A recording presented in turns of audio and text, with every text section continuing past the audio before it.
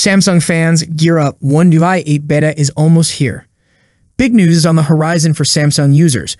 Google has officially confirmed that Android 16 will be landing on Samsung phones this summer, which means Samsung's next big software update, One UI 8, is just around the corner. If you're curious about when you can get your hands on it, here's everything we know so far about the One UI 8 beta program. Although Samsung hasn't dropped official dates yet, we're expecting the One UI 8 beta to begin rolling out in late May or early June 2025. This timeline aligns perfectly with Google's plans for Android 16, which is set to arrive on Samsung devices this summer.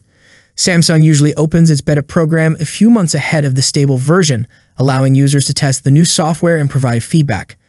Given this pattern, and Android 16 arriving earlier than usual, it makes total sense for the One UI 8 beta to kick off soon. Samsung tends to follow a predictable release schedule, and with new foldables expected to drop soon, the clock is ticking.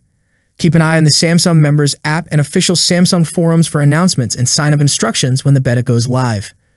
Who can join the beta? Samsung's beta programs are typically open to users with newer flagship devices. This time around, we expect support for the Galaxy S25 series, Z Fold 6, Z Flip 6, and possibly some high-end Galaxy A series models. You'll need to register via the Samsung Members app, and since slots are often limited, be quick if you want in. Just remember, beta software isn't always stable. You might run into bugs, app crashes, or features not working as intended. If you use your phone for critical tasks, you may want to wait for the official stable release expected sometime later this summer or early fall. Not just the Galaxy S25 lineup, Samsung also begun testing One UI 8 based on Android 16 for the Galaxy S23 lineup.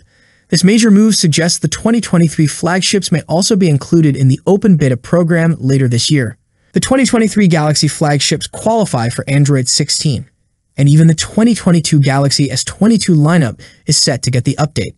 However, the beta trial will only be offered for Galaxy S23 models in select regions. The Geekbench listing shows the tested Galaxy S23 was a US carrier variant. It scored 1976 in single-core and 4888 in multi-core tests. These numbers may rise as more optimizations are applied. That's it for today. What's your thoughts on this? Comment below. As always, see you in the next video. Peace out.